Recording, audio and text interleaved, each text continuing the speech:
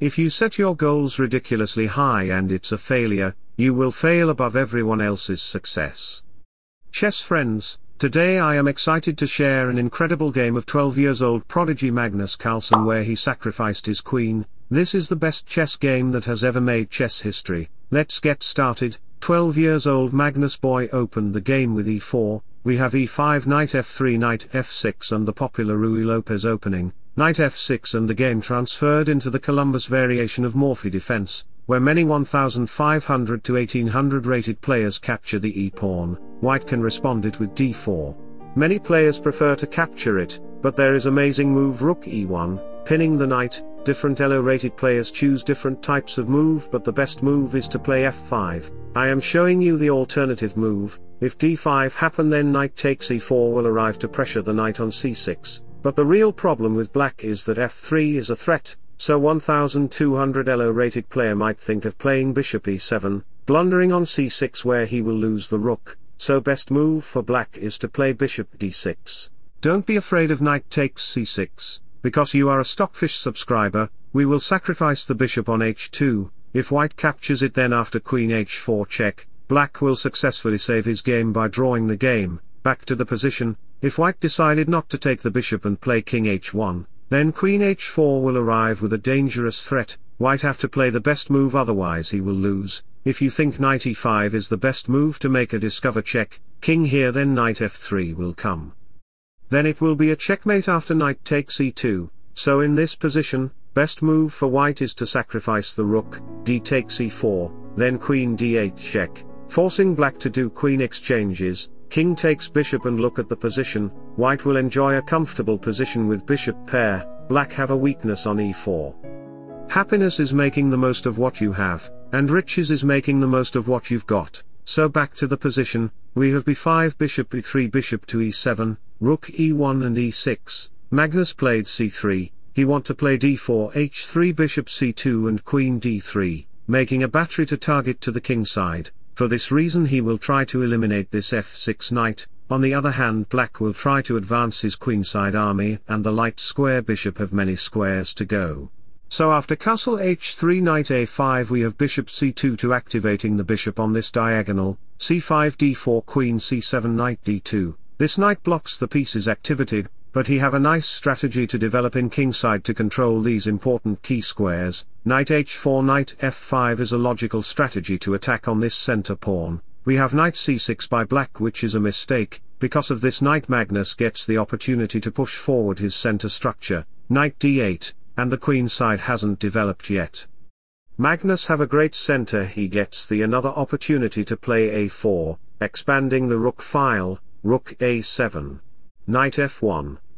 The big secret in life is that there is no big secret. Whatever your goal, you can get there if you're willing to work. So Magnus want to work in the king side with his knight. His opponent tried to block it with g6, which is another mistake. Best move was to play c4, inviting the knight to play knight b4 to c5, getting a great outpost in center to control key light squares. Magnus played bishop to h6, rook e8 knight to g3. b4 can be played in the game, so we have knight d7, knight h2, f6.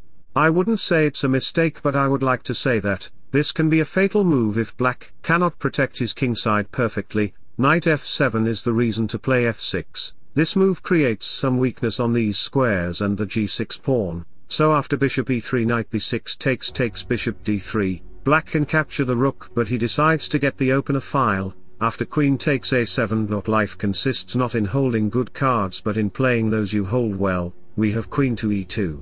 There is no immediate threat on these squares, but he is adding pressure to the b pawn, queen a6 knight to g4, threatening to push the h pawn as well. Therefore black has to capture the knight, but the problem will be overwhelming for black as white will get light square dominance. There is knight takes h5 also, which will create a tornado on your position and your king will be fly away. So king g7 bishop c1, and after couple of moves later we have queen e4.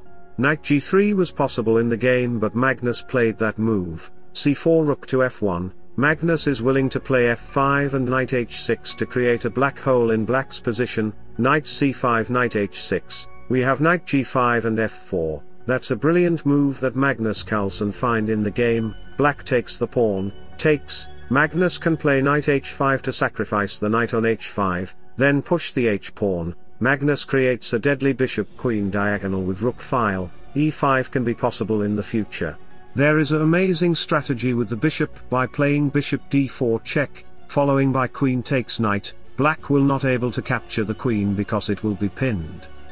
You must not ever stop being whimsical, and you must not, ever, give anyone else the responsibility for your life. So in this position Black decided to sacrifice the bishop on h3. If you are not a Stockfish subscriber then you might capture the bishop, blundering the game immediately, but Magnus Carlsen knows that Stockfish will make a video of his game 20 years later, so he have to play in Stockfish style. We have queen h4 to target the knight, bishop d7, and here he could play knight h5. Let me show you the variation. Knight check, takes, e5, you may capture the knight on h6, takes, king backs, and it will be a checkmate in 2 moves. Nothing in life is to be feared, it is only to be understood.